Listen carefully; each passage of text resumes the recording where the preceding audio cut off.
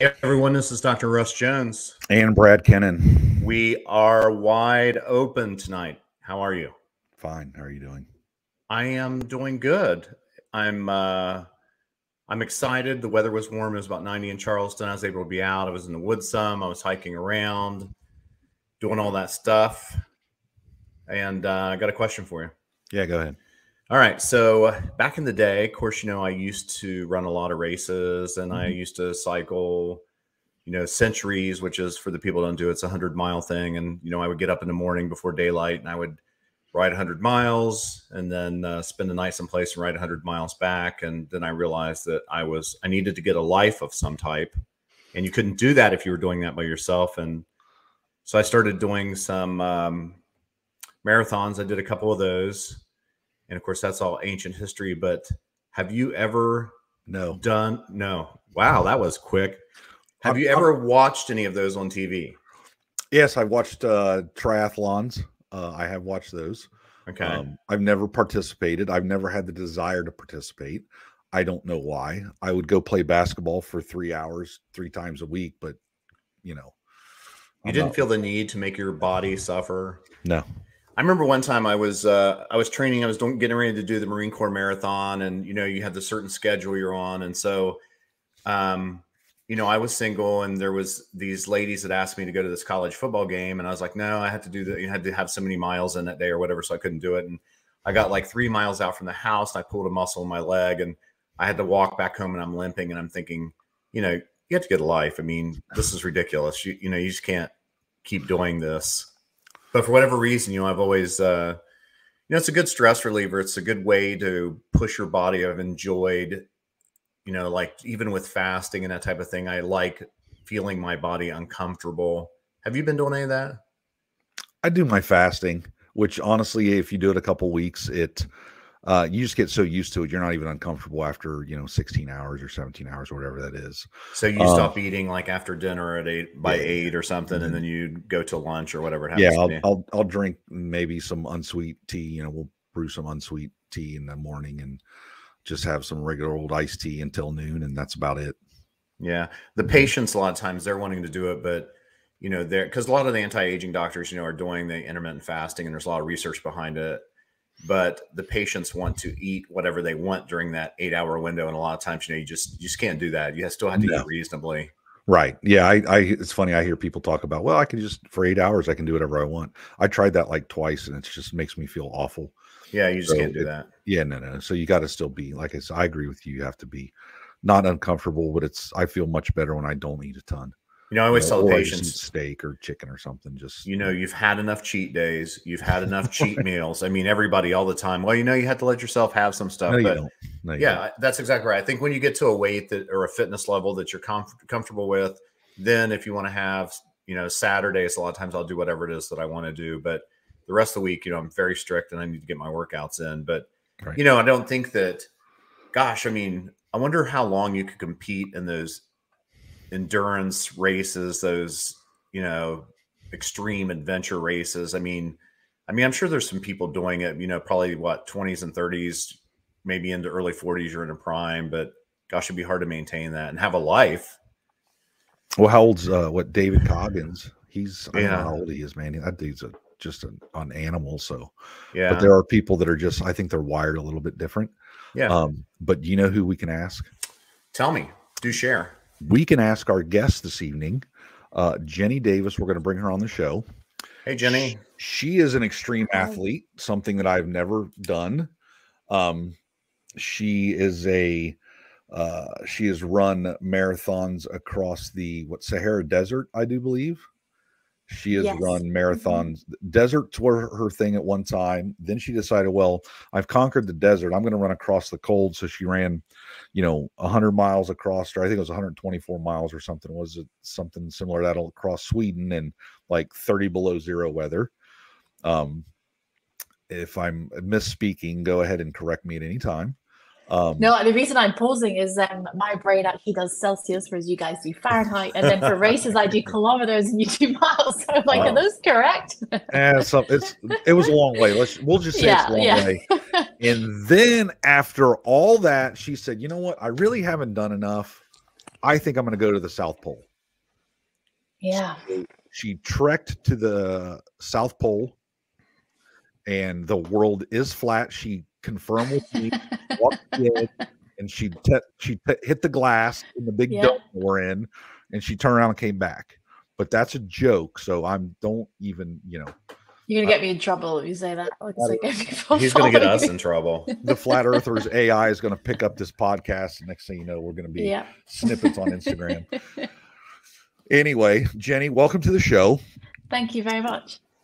You have a accent that is not from Southern Ohio. Where are you from originally? I'm from Scotland. Okay, awesome. Yeah. Yeah. So we are currently living in Columbus, Ohio, just for 1 year. My husband's a surgeon in the military, and he has taken a fellowship position at OSU. Awesome. So yeah, the whole family's here just for 12 months. Yeah. Why is it that we get the boring accents? You know what I mean? Like everybody in the world. Yeah. I think the grass is always greener. Like in the UK, if you were in the UK right now, people would be like, "Oh my goodness, I absolutely love your accent." Oh, really? Which I get here a lot. Yeah. So my question, first of all, how long have you been here in the U.S.? We have been here since October, so just a couple months. Yeah. Okay, so you did catch some of the OSU football season. Oh yes, the weekend we arrived was the OSU Michigan game. That went really badly. Yeah, we don't say the M word around here. I'm learning that. Yeah. And then we got really into the Bengals for the NFL. That was real fun. I've been a huge Bengals fan for a long time, and thank goodness they're winning something. So anyway, enough about that. You're over here for a year. You are this extreme athlete that you have, like I said, you've run across deserts, the Sahara. I think it was deemed the hardest race in the world. Yeah, the Marathon des Sables. Yeah. And that was, how long was that? That's 260 kilometers. Yeah, it was a 5-day race, and you have to carry everything you need on your back. Okay, so you don't have like the Tour de France has like a car following with like 10 bicycles in case a bicycle breaks, a jump on one. You're literally by yourself or with a partner. You're running with a partner of some sort, and you just have your 5 days of water with you? So water you can collect as you go. They don't expect you to carry that, but everything else is on your back. Yeah, absolutely. Yeah. Okay, so you did that, and how long ago did you do that? Oh my goodness, that's a good question. I want to say 6 years ago, maybe a bit longer. Oh, really? So yeah, 6-7 years ago. So that's fairly recent in my book. It is. So after that, you said, the heat's no big deal. I'm going to do the cold. So you went up and you raced across Sweden. Yes. Right. And you decided, well, this isn't so bad. I think I'm going to the South Pole. So tell us how that happened. I'm not sure I absolutely know myself. It does sound like quite a jump, but as you say, like I was very much known for running across deserts. So in the Gobi Desert in China, all over Europe, and then southern parts of Africa. A friend of mine was finally interested in doing a race with me. And I'm sure you might know this, Russ. It's hard to get people to want to do these things with you. They're like, no, I'm not coming to do a century on the bike. I know you. We're not doing that. Yeah. And my best friend was like, I think I want to do one. And I was like, oh my goodness, name your race. I'll do any race with you. She's like, I think I like the sign of this one in Sweden. I was like, I didn't think I was that great in the cold. I used to get really bad pain in my fingertips. So I wasn't totally keen on it. Did it anyway. I actually thought I'm not bad at this. I did fall through a frozen lake. I got a bit of frost nip on the back of a heel. But I still did really well in the race. And after that, I was like, I know what I'm doing in the cold. I think, like, what is this going to open up? I'm going to look at some other things. I had the time of my life because I did that race with my best friend. I remember at one point running across a frozen lake in the middle of the night, and I heard these like footsteps, and I turned around and there was a moose with its calf running alongside me. And then at that exact moment, the northern lights started up above us.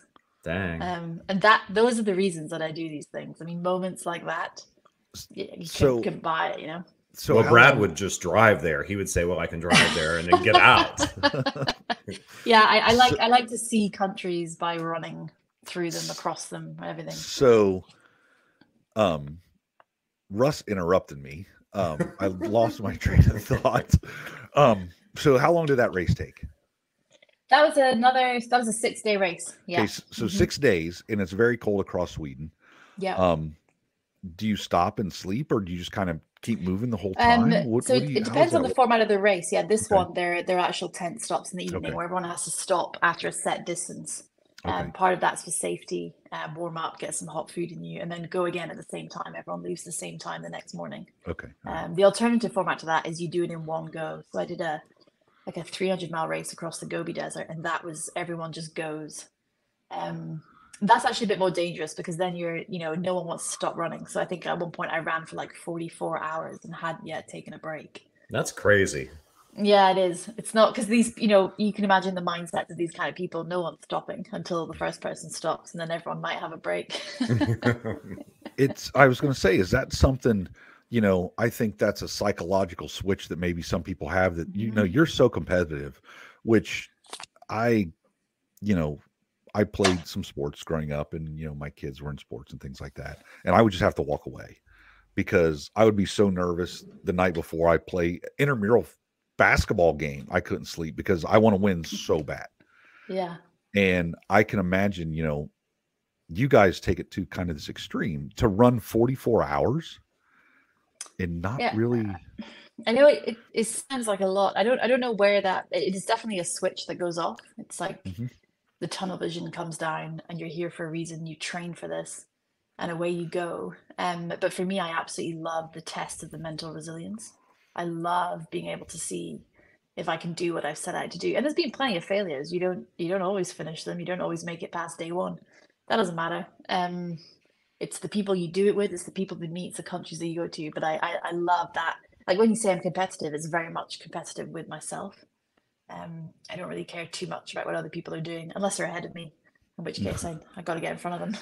Yeah. Now, how long did you prepare for like a race like that? How long do you prepare for that race? It really depends. When I first started, the first one I ever did, I really didn't have much time to get ready at all. I was in hospital. I'd find out that I had a tumor in my stomach. And they didn't know what it was, how it was going to be. Turns out I was fine in the end. But when I was in hospital recovering from the surgery, I took an iPad, and that's when I signed up to the Marathon des Sables, that desert race you talked about. I don't actually remember doing it. I was completely high on morphine. But I think what I was doing is like, I know I'm going to be okay. And once I get out of here, I need something to kind of focus on.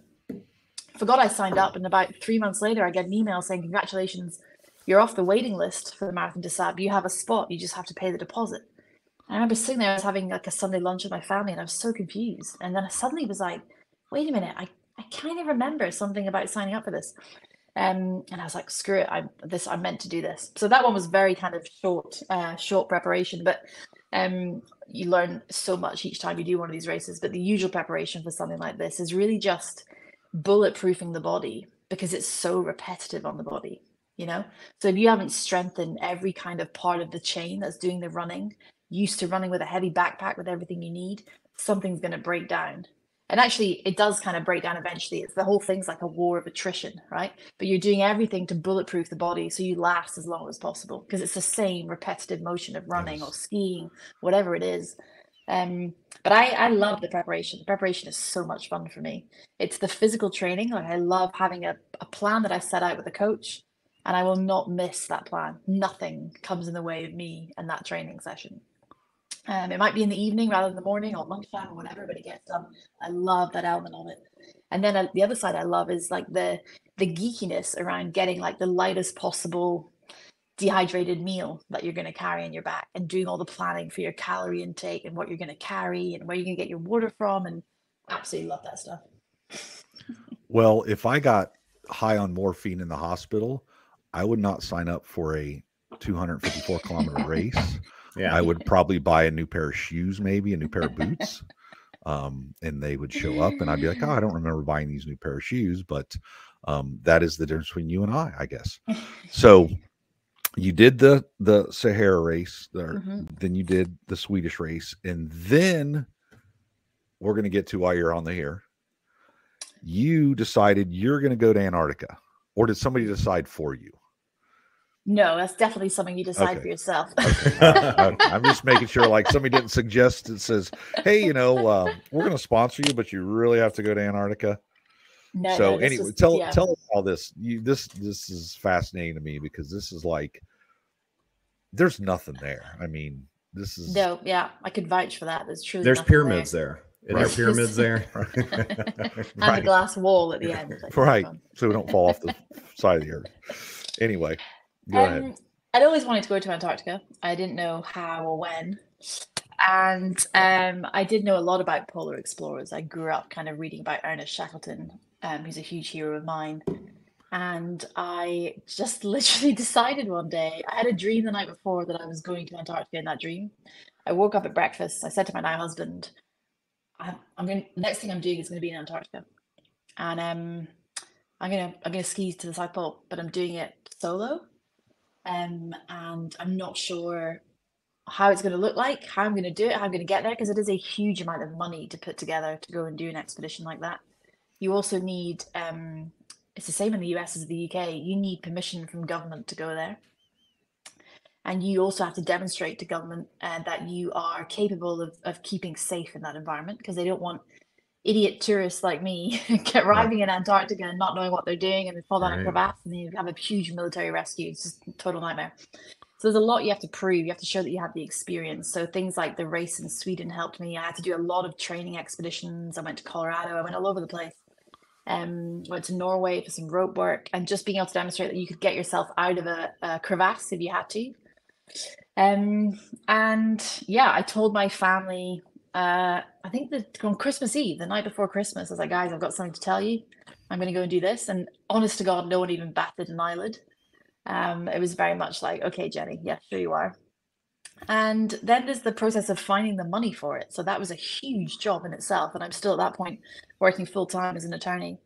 And I needed about, I think all in, it was like $200,000, probably around there. Oh my. Yeah. And then my plan was I'd studied the gentleman who still holds the men's speed record for skiing. So the world record is skiing solo from the coastline of Antarctica, Hercules Inlet, to the South Pole. It's about, call it 750 miles, something like that.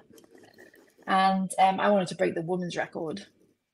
And the guy who has a men's record, he actually arrived in Antarctica early to prepare, get acclimated to the cold, to the altitude, and he climbed Mount Vinson first. Mount Vinson's one of the 7 summits.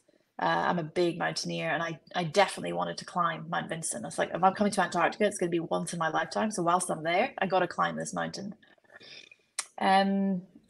My now husband had just proposed, so we decided we were both going to go to Antarctica. We were both going to climb Mount Vinson as our honeymoon.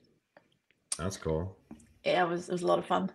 Very expensive, but a lot of fun. That would help me acclimatize. We'd have a great time together. And then he was going to fly back to London, and I was going to fly to the start line for the world record attempt, and away I go. It was incredible. I remember the plane there's just me in the plane and 2 pilots. They dropped me off on the coastline. There is nothing there. There's no marker. There's no like this way. Just off you go. It's you. Yeah, exactly. The only emergency equipment I have on me is a satellite phone. I have to call back to base, which is several hundred miles away, every evening at the same time, give my location, how I'm doing, etc. But that's it. I have a huge sled. If anyone wants to see what it looks like, there's pictures of my Instagram of the sled and the setup and thing. Just it helps give a visual. And I remember the plane landed, tiny little jet. I get out, and the pilot's like, "Well, I guess this is goodbye." And it was a beautiful day because it can only land when the weather's nice. And off they went. And I remember just standing there thinking, this is the moment where I either burst into tears or I just burst out laughing, like at the complete ridiculousness of what I have pulled off in less than a year. And here I am, I'm about to ski. It's going to take me around 35 to 38 days by myself. And you can imagine what the weather's like there. I just burst out laughing. I literally have never laughed so hard in my life. And yeah, off I went. Like that's when the clock starts. So the world record is officially starting. I've got a tracker on me that people can follow online, all that kind of thing. The weather is the worst they've had on record in something like 40 years, I found out afterwards. And there was a lot of snow. Believe it or not, there's not actually that much snow in Antarctica. It's just kind of ice cap, but there's a huge amount of snow. I'm sinking all the time. It's not easy. It was really, really hard. Complete whiteout. So it's like, I describe it as like skiing in a marshmallow. Like you just cannot see anything. I couldn't see my own hand. And when that happens, you lose like a sense of what's up or down, left or right. It's really disorientating, and it was making me feel really unwell. And I remember one day, I just vomited into my mask. So all your skin obviously has to be covered because it's so cold. And the vomit immediately froze in the airway. And I remember like having to like peel out the bits of chunking frozen vomit and just being in tears. And it was like some of the days were just so rough. But keep on going, keep on going. Like you fought so hard to be here. And also so many people have funded you to be here. The companies that have sponsored, etc. Like you got to keep going. You're not stopping. And then I think it was like day 20, day 21. I was not on track for the record. Like the weather was just not giving me a break. Skiing from like 6 a.m. till 7, 8 p.m., just trying to do anything to get those miles in. And I started getting really bad stomach pain. And I knew deep down that it was something a bit different. I knew it wasn't just like, I mean, all the things I've done, I know how to put pain in one place in my mind and then just push through. But this was something I was really struggling to push through. It's a bit of a red flag. Right. I did eventually tell the doctor on the phone, using that satellite phone I mentioned. And they got pretty nervous pretty quickly because there was a polar explorer the year before me, a very, very experienced British soldier. And he passed away from peritonitis, like a bowel leak that then becomes infected. He got septicemia and he died. So they were very, very on edge about me reporting very similar symptoms. But I also didn't want to be pulled. I did not want anyone to come and do a medical evacuation. You can understand why. All that time, the preparation, the physical training to get there. Like Yes. you could do a whole podcast on just the physical preparation to get ready for something like that. And pulling that sled, everything. I didn't want to go anywhere. I didn't even want them to know that I was sick. But then there was one day I stopped moving completely, and they figured out that I hadn't moved. And so all the recordings, all the conversations are actually recorded. And afterwards, someone told me who listened to the conversation that between me and the doctor was the most polite, passive aggressive discussion they'd ever listened to. Like, no, I do not need to be medically evacuated. And I'm pretty stubborn when I want to be. And so there was no way they were pulling me out of there. But when I didn't move that day, I couldn't really argue with it any longer. And yeah, they actually sent out a medical flight without really telling me. And this plane just lands beside me. He's like, "We got to go. There's a doctor on board." And that was that. I go back to the UK. So I have a question. Mm. So you're 20 some days in.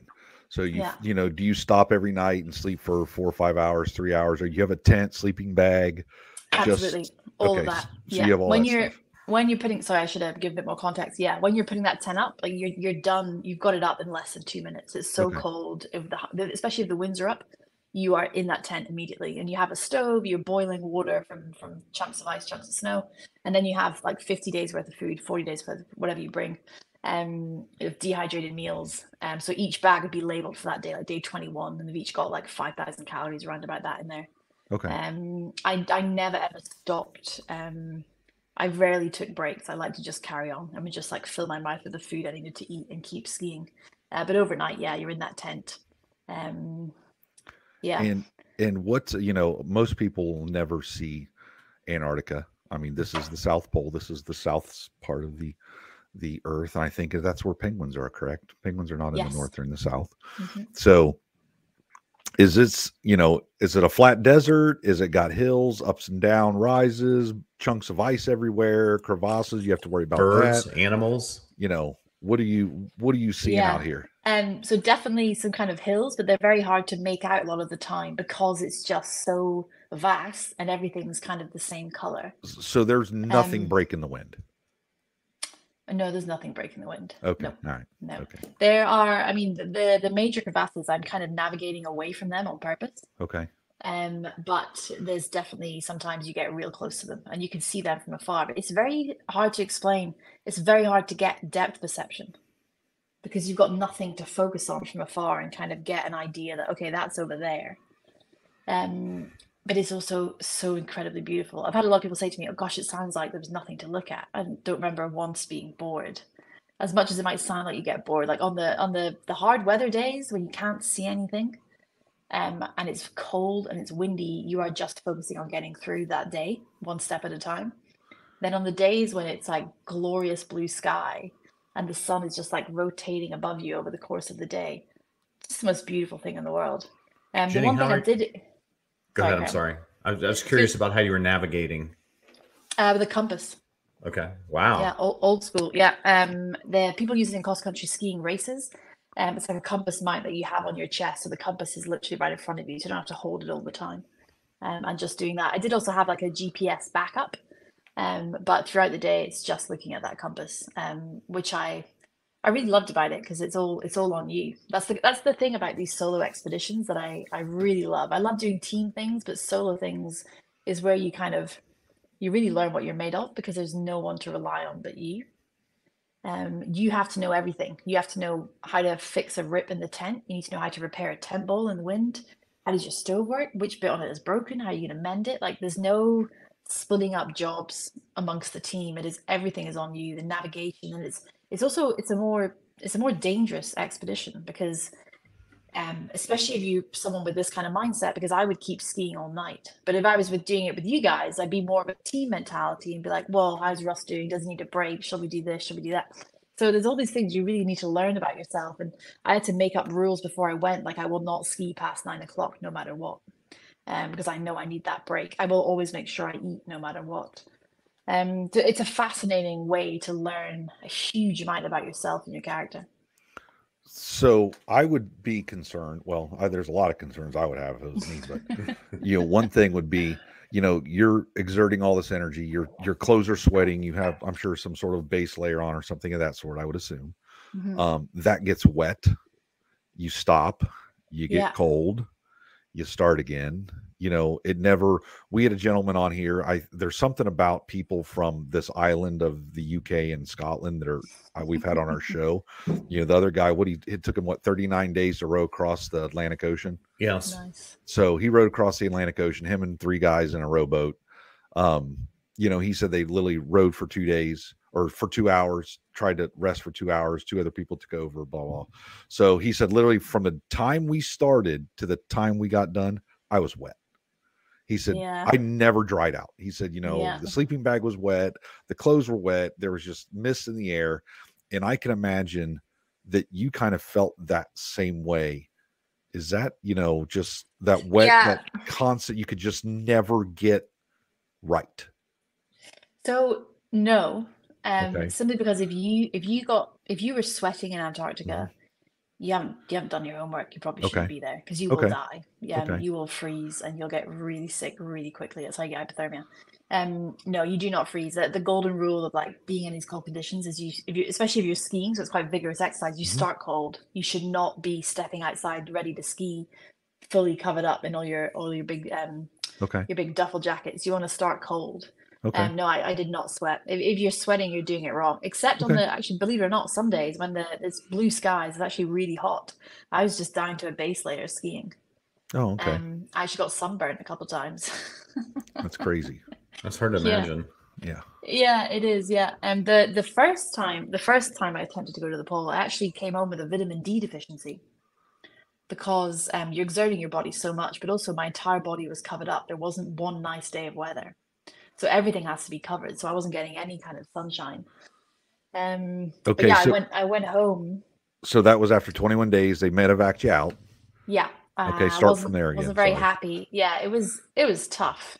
Before I left to that expedition, there was a lot of press coverage, a lot of press attention. And I honestly thought I had it in the bag. I thought I was going to nail the whole thing beginning to end. So I was kind of humbling. I did not enjoy the feeling of failure at all. I actually remember I sent my dad a text message that said, Dad, I don't think I want to be who I am because I don't like this feeling of failing at something. And I'd failed at plenty of things, races before, but not in this big way that it was all over the news. You know what I mean? And I was like, I'm not made out for this. I don't like how this feels. And that lasted about 2 or 3 days. Okay. I get over these things pretty quickly, but I decided, look, I want to go back, number one. That was tricky for several reasons. I didn't know if the sponsors were going to have my back again because I've just cost you a lot of money. We went to Antarctica. I didn't do what I was hoping to do, and they understood that, but you just don't know how it's going to go down. But also work was the next problem. So my work at the time, the board was so encouraging of me going to Antarctica. They loved it. It was great for their business. It looked great to people who came across them. Like, this is Jenny. She's a lawyer. She's been doing this. So But were you in like a decent sized law firm at that point in time, or yeah, a at small that time shop? I was in-house legal. Okay. So I was head of legal for a renewable energy company. So for me to Okay. disappear for like 6 to 8 weeks is kind of a big deal, and they had to hire in 2 people to cover me while I'm away. Okay. So very supportive for the first time. Okay. I don't know how it's going to go down the second time. Okay. Especially as I told the board I'm not, next time I go away and do expeditions, it's just going to be unusual vacation time. I'm not going to ask for a big chunk of time again, promise. Anyway, I knew I was going to go back. I kept it quiet for the longest time, and I made the decision that I wasn't going down the route of getting any speaking to press, nothing like that. I was just going to go and do it. I had to go back and do it again because I do not feel like I'd given it my best shot. I learned a lot, and so I decided you can only go to Antarctica to do this kind of thing in their summer season, which runs from November to end of January. So I got back from the first attempt in January. I had to go to hospital for a couple of nights with the bowel infection, but I recovered really quickly. And I went back that year, that November, which people thought was pretty damn fast. But I was absolutely determined. And my main sponsor at the time, an American sponsor called Atkins, so they do like protein bars and things like that. Yep. They were so supportive. They immediately were like, "We've been waiting for you to call and say you're going back. Like we assumed you would be. We've totally got you. Here's the check." So that was great. And went back again. Very different attitude this time. The work I did throughout the year was to not think that if I didn't get the world record, it would be a failure. That was the mistake from the first time, absolutely. Like there's so many variables in this. And you think I would know that from what I've done before, but there's so many things. And actually I realized that's what draws me to them. You never know how this is going to end. And sometimes it's nothing to do with how well you prepared. It's just the weather or it's whatever. Right. And that's why I love these things. So I had to say that, look, you gotta give up that the only success here is if you come home with a new world record. I definitely wanted it. But I very much focused on the goal here is to reach the South Pole in one piece. So went back and was just flying. I was ahead of the world record by 2.5 days at one point, having the time of my life. Okay. It was just incredible. Everything was just working as planned. Honestly, like nothing but joy. And I can't remember the exact number of miles I was away from the pole, but I want to say like 100, 150, something like that. I've never actually gone back to check. Like how many miles were you doing a day? Like what's an average mile per day? Gosh. So we work in nautical miles in Antarctica. I can't remember what that translates to. Was it 1.2 nautical miles per? I honestly don't know. Per mile. I was doing one of my biggest days was 25 nautical miles. Oh wow. So probably 30 and that was a huge day. Wow. Most were not that because you can't. It sounds like you're just skiing on this flat. You're not. It's pretty bumpy. Sometimes you've got huge ice structures to go around. It takes a while to cover any kind of distance. About 100. 1.1508. I thought it was more than that. Nautical mile.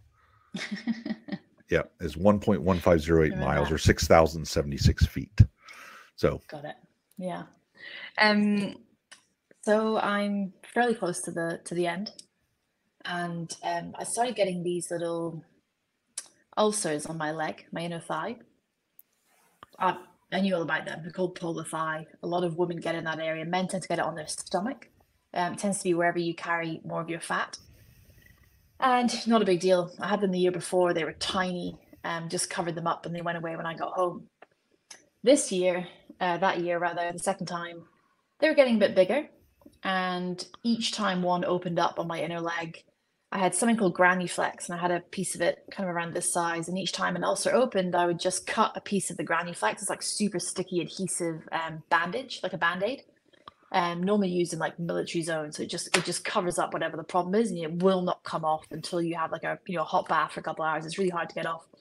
Anytime one of them opened up, I would just slap a piece of the granuflex on, and make no mistake, I was in a huge amount of pain, but it was just about bearable. And in terms of pain relief, I only have a very small bag of pain relief with me, and really that's reserved for the situation where I break a shoulder, fall in a crevasse, and someone has to come rescue me.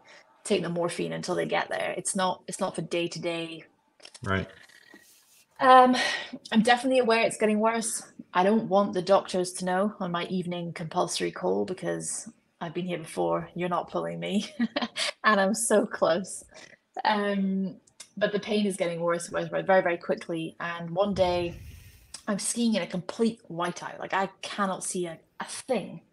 And I have a really benign fall. I just tripped. I don't know what on. Fall, hit back, and I hear and feel as my leg splits open. Mm. And Wow. all the ulcers that I underneath the granuflex, I actually thought they were healing. Genuinely thought they were healing. I thought I could see scab. I thought I could see healing. No, it was open, and it became a big open wound. Oh my Huge, gosh. huge wound. Anyone who wants to see it, there's a photo of it on my Instagram. It's got a big graphic warning up there because it's pretty rough. What And is your Instagram? oh, it's at Jenny.Wordsworth, like the poet. Jenny.Wordsworth. Yeah. Okay. We'll put that in the bio, or you know what I mean? Yeah. So Maybe people warn can see people this. not to don't look at that when you're eating or anything. It'll You really know, it put you is off. what it is. They're big. They're adults. They can handle it, right? Yeah. And I'm obviously still carrying on. At this point I'm dragging my leg when I'm skiing and trying to put my tent up in these storms. Those really bad storms after that. It was so impossible because any movement of the leg would brush against my clothing and was just undescribable agony. I ran out of pain relief, and then the other problem was I didn't want to take too much pain relief because I need to be with it while I'm skiing for all the reasons I explained about being solo. So I can't take loads of morphine and just keep skiing. Like I don't know where to navigate to if I did Exactly. that. I was definitely in a very bad way, and I think I blocked a lot of it out. But I got to the South Pole, and I arrived there. There is a huge scientific base that belongs to the US, and you're not allowed to go in there. And I remember being read the Riot Act before I left as part of my briefing to be like, if you go in there, you basically cause a diplomatic incident. And I just remember being terrified of accidentally going in there because it's not very obvious. So there is a place there at the South Pole, and they're just like, hey, they wave out the window at you and say, "Nice seeing you," and they keep on going. Or is it manned or unmanned? So there's an American scientific base that is definitely manned. There's people live there full time. They don't really come outside. They tend to stay indoors. You're not allowed to go anywhere near that, even though it's right in front of you. Okay. But there is also for tourist activities, if you like, which I was classed as doing. Like there's people that fly in, they fly into the South Pole, they take pictures at the barber's pole, the globe, and they leave again. So there's people doing that. And they will stay at the little campsite that I was allowed to go to, very small, like tiny. I want to say maybe 5 or 6 tents when I was there. I think I arrived at 3 a.m. I knocked on the door. I didn't know how this works. I've never done this before. Exactly. Yeah. And Dev, one of the guys who works for the company, who set up the tents and look after the place, he's like, Jen, oh my God. I saw him at the beginning, but that was a long time ago now. And yeah, I just took my bag off, sat down, and he gave me a beer. And we sat there for hours. But when I walked in, him and the other guy worked there, after about the first beer, they're like, Jen, like, your leg, it really smells. Oh wow. Now I couldn't smell a thing. And they, they're buddies. They were like, no, it's kind of bad. Really? Yeah, really bad. And I then found out later that like the entire middle bit of my leg had gone necrotic. It was black. It was dead. Oh my gosh. And they couldn't believe that I had skied through that. But to me, I really did not think there was anything that wrong with my leg. I thought when we take this granuflex off, we're going to find this big scab that's already healed. I'm a great healer, blah, blah, blah, full of it. I did not think I had a serious injury on my hands whatsoever. The next morning, a doctor arrives at the South Pole. They're not normally there. Okay. They only come if they have to. And actually, someone else not too far away had dislocated their hip. And so he happened to be in the area, and he's like, look, I want to come see this leg. They take me to a tent, they take it off, and the shock and disgust on their faces was really weird to me. I remember thinking, I don't understand what the problem is. And they're like, you really cannot smell that? And I remember I put my nose right in my leg. I was like, I can't smell anything. I'm like, I'm not lying. I really can't smell anything. I later found out when I was back in the UK in hospital, they brought in a sports psychologist to come see me. So I was having weird like flashbacks and all sorts. And I told her all this, and she said to me, that is your brain saying you are reaching the South Pole no matter what, to the Really? point that it switched off your ability to smell rotten flesh. Oh my gosh. Man, the body is amazing. Isn't it? Like, Yes, that's I've just got crazy. goosebumps now saying that. So your mind is saying, we've been through hell to get to the South Pole. We did it last year. We're doing it again this year. Like, your whole life's been put on hold. The training, the what it does to your family. Like, everyone's got to support this. You're getting to the goddamn South Pole. And yeah, a lot of people were like, you must be able to smell that. Hand on heart. I couldn't smell a thing. I really thought it was getting better. From there, we had to wait about 3 days at the South Pole until it was safe to fly back to the main base camp, which is about a 3 or 4 hour flight away, basically back to where I started. And the doctor was there, and the whole time they kept me high. I was told by the doctor, you take morphine every like 2 to 3 hours, and you drink beer, and that is all you do. And I now know from the doctor, they were trying to keep me from realizing just how bad the leg injury was, and also just keep me pain-free, comfortable. And we flew back to the South Pole, to the main base camp 3 or 4 days later. And that is where there's the showers in the little shower block. And that's the first opportunity they had to really clean it out, take a proper look, take the granuflex off. At that point, the doctor said to me, this is going to be one of the most painful things you've ever had to do.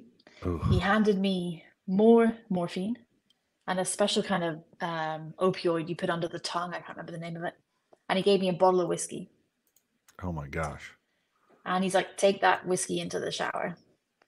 So I'm standing in the shower, and we had to put like hot water all over the leg to get the granuflex kind of wet enough to slowly be able to peel it off. And I have to wait a long time. And there was a lady outside helping me get undressed and things. And she said I sounded like, an animal being slaughtered, like the noises that were coming out of me. I got the granuflex off, and I could not look at my leg.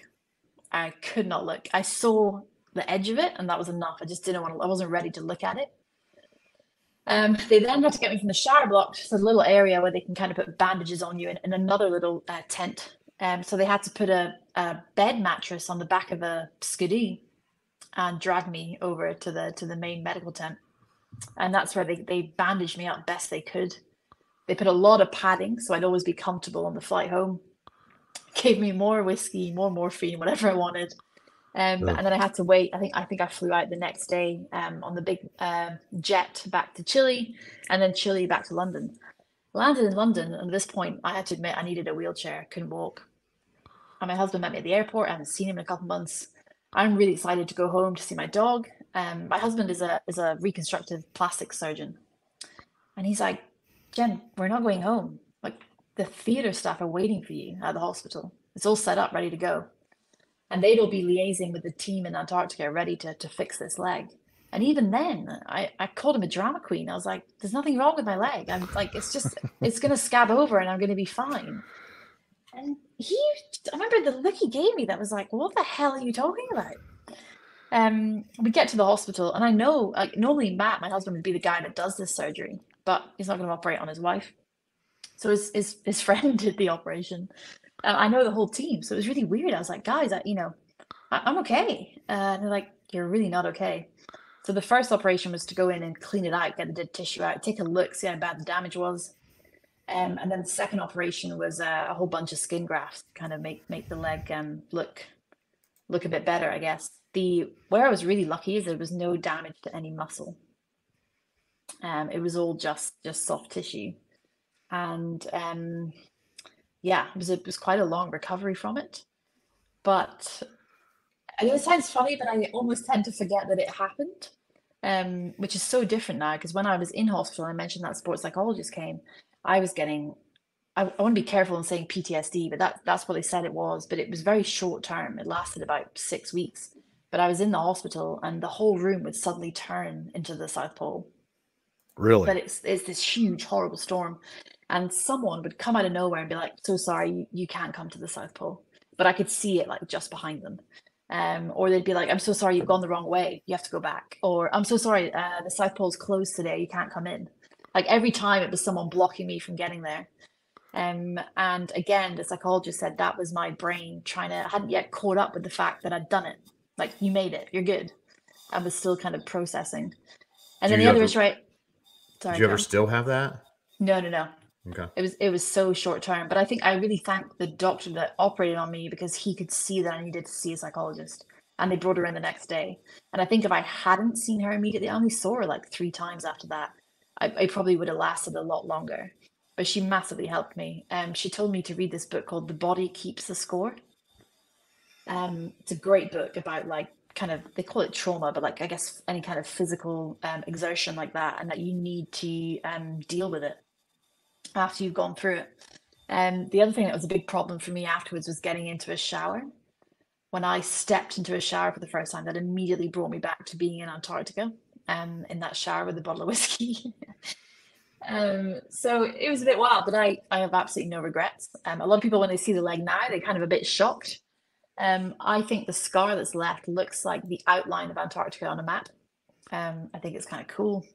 And it just doesn't, scars don't bother me. I'm looking forward to telling my grandchildren about that time that Granny skied solo to the South Pole. Well, I was going to say, I know I've seen a picture of that scar somewhere on one of your something, but I cannot find it. I'm on your Instagram and I just cannot, I can't. It's on like it's a second photo of one of the posts. So I didn't put it as a first photo because gotcha. It's a bit graphic. Yeah. Let me see. I'll have to find it, because I could always share it. Or just Google my name with polar thigh next to it. I'm pretty sure that'll come up. It was in the press a lot in the UK when I got back. Maybe that's what I saw. So Jenny, I know you had a baby. How old is your baby now? She's nearly 2. Okay, so yeah. Has that affected how you feel about training, or has it affected if you're thinking I want to do endurance stuff again? Yeah, so since I've had her, I've done one 4-week mountaineering expedition in Nepal, summited Mount Labuchi. That was fine. It wasn't a particularly dangerous expedition. I had a great time. And then the second race I've done was a 3,500 kilometer mountain bike race in Kyrgyzstan. Did that with my husband. I had quite a serious bike crash in that race, and you definitely come home thinking, do I need to be doing these things as often as I'm doing them? You know, there's a little girl at home who doesn't really want to lose her mum. And then a friend lost her life in the mountains in Nepal. End of last summer, I think that was. And that really hit home, because I don't know anyone more experienced than her in the mountains. And I, completely love mountaineering, but it definitely made me question, why do I do these things? And I came to realize it's actually just the love of the outdoors. So I know it sounds quite extreme, but like I love nothing more than, getting up on summit day. It's 2 a.m. and you're climbing up towards the summit and the moon's out, the stars are out, and you see the sun rising. It's things like that I love. And you can still get that from doing much safer expeditions. Right. It doesn't have to be a world first. It doesn't have to be a mountain that no one's ever summited. I had to just think, what do I get out of this? What do I love? And I realized that that's what it is. I also love like the storytelling when you come back from things like this. Like when I got back from Antarctica, I did like a big school tour in the UK. I did some schools in the US as well. Like just telling children about these things and showing them what's possible. Those are the kind of things that I get out of this. So I will do other expeditions. They won't be as long with a child now, and I'd love to have more children. And they'll be, I guess, subjectively just a little bit safer, maybe. So I have Googled Jenny Davis polar thigh. I have found an article. Is it okay, or is it not? Is it going to give you PTSD or anything like that? No, it's fine. All right, so I'm going to add this. I'm just throwing it out there. If you're watching on YouTube and you don't want to see it, just go ahead and look away.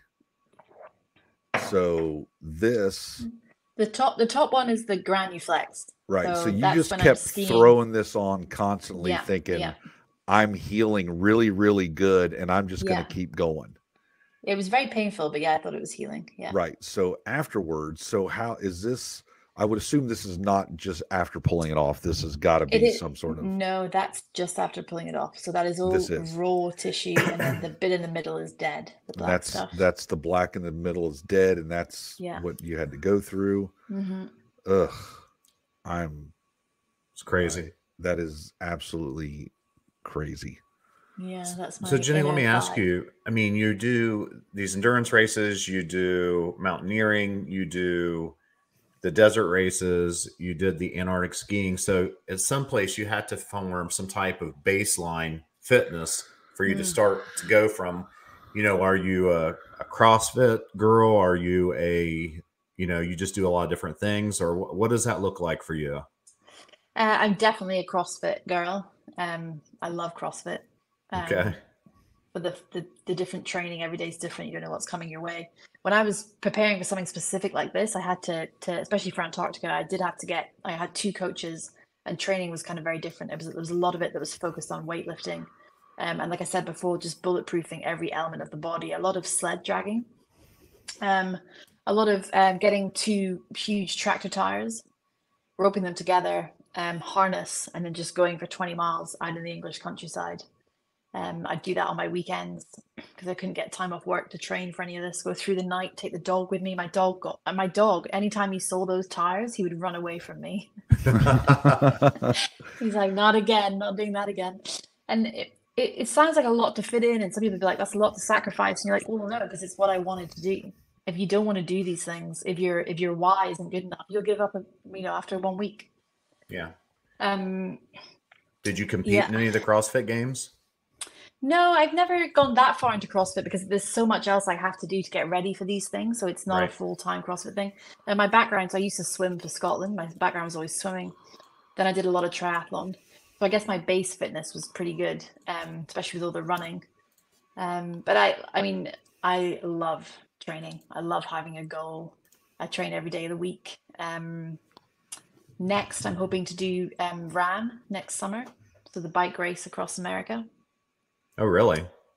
Yeah, I think that'd be a lot of fun with 3 other women. And then I'm also absolutely keen to row an ocean. So I should probably catch up with the last guest that you had. Yeah. I can hook you up with him. He's a good dude. He's a great guy. I signed up to do to row the Pacific and a team of 4 women. And it's quite a big process to go through that to get selected for the team. There's all this psychological testing, everything. Yep. I did all of that about 2 days worth. I signed the contract, and the next morning got a positive pregnancy test. Oh, yeah. Well, that's seems like a reasonable trade-off, though. Right? Yeah, exactly. So, one door's closed, another door's opened, right? Yeah, and so they were the first people, apart from my husband, that actually found out I was pregnant. Because I wanted to tell them the truth, because it would be really strange to suddenly pull out after all that work. Right. But yeah, I just love the physical test of endurance and seeing what you're actually capable of. And I think what I learned from Antarctica is with someone like me, I probably got to be careful because I've always known I could push through hard things. I did not know I could push through a rotting leg. Right. That's not. A lot of people pass me on the back about it, but actually, let's just take a step back. Is that really good for you? Sure, like that mental resilience is to be applauded, but you can take it too far, which is what that book goes into, like the body keeps the score. And I came back a little bit spooked by it. Like how did I do that? It took a while to process, but I guess I still don't really know where my limits are. And maybe I don't need to. Right. Maybe we don't need to find that limit. Yeah, maybe we're good. Right. So was that the hardest thing, the Antarctica thing, or was there something else that was a bigger challenge that you did? Harder for different reasons. I did a 6-day race across a desert in Iran. And looking back now, I'm not sure it was wise to go to Iran at all. No, probably not. Probably not. Yeah, I definitely wouldn't go now. Things are a little bit different, but it was the hottest environment I have ever been in. So on the 4th day of the race, I was in the lead, and it was 66 degrees Celsius. It was the recorded temperature, which I don't know what that is in Fahrenheit. I'll figure it out. Yeah, Brad's. Anytime you see him looking up, he's Googling something. So. Right.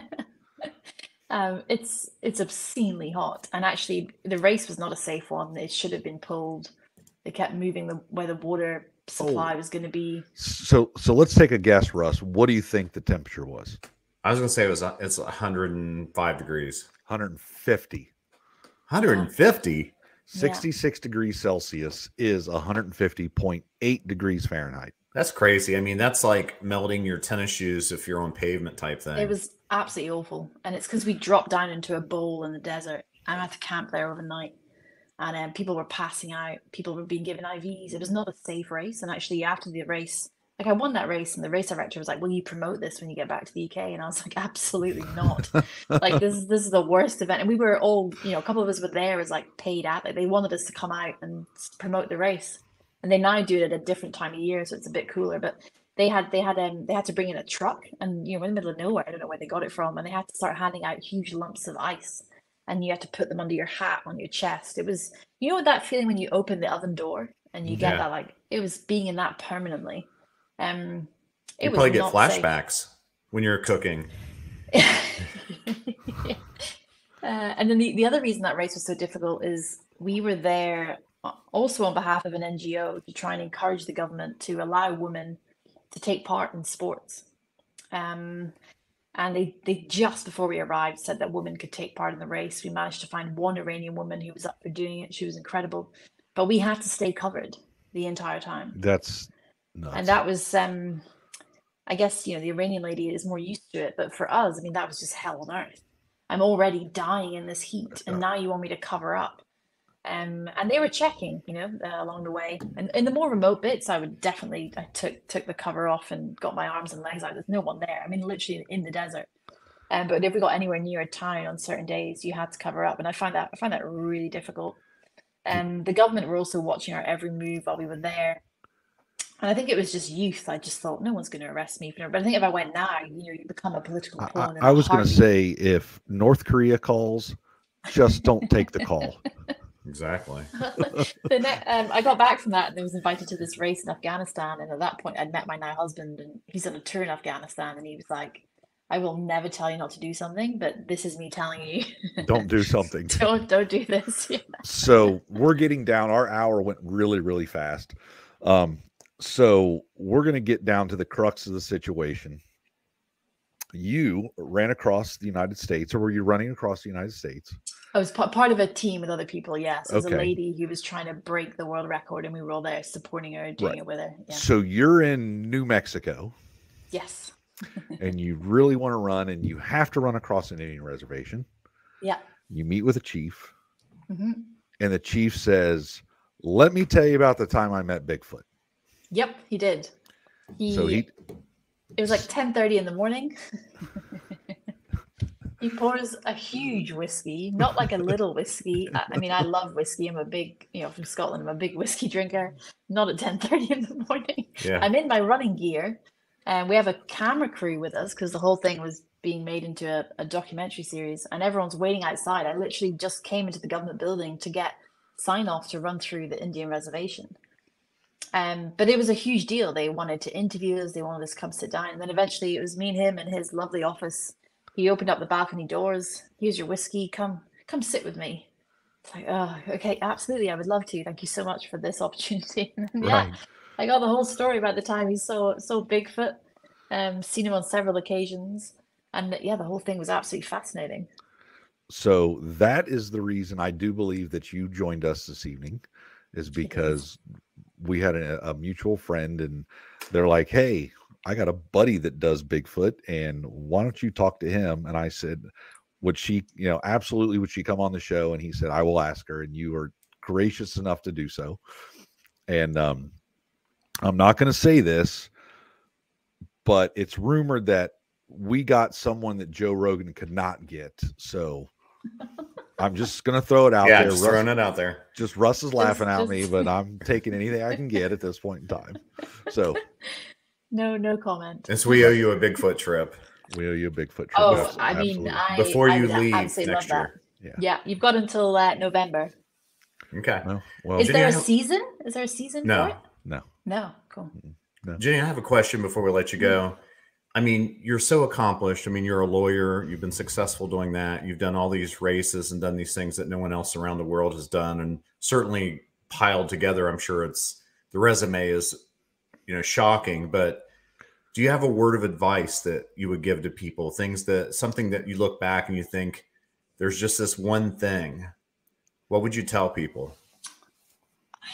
I would tell people, whether you think you look at something that I've done and you think, oh my God, I could never do that. First of all, you're wrong.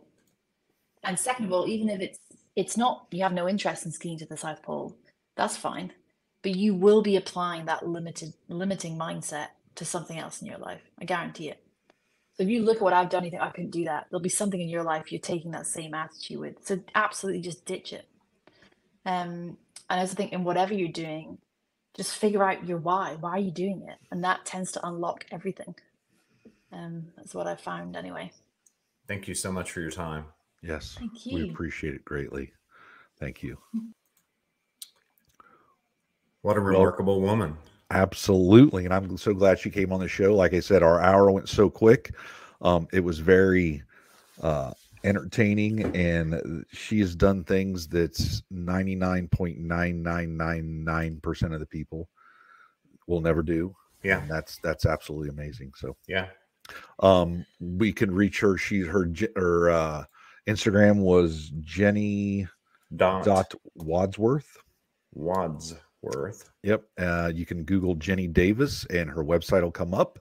And I'll go ahead and find that and put it in our show notes when we finish this off. So please please subscribe. We appreciate you following us. Yep. BigfootDoc.com. If you want to reach out, tell us something, have a comment, have a question for us. We're going to do a episode here pretty soon of question and answers that we've been getting from some people. Yep. Other than that, Russ is the star, and follow him on Instagram at Wide Open Research. And yes, we're good. The TikTok. He's on TikTok. I don't like the Wide Open Research. Yep. He's got that phone in his Faraday cage running the TikTok That's right. app. So that's right. All right. It's good to see you, my friend. We out of here, man.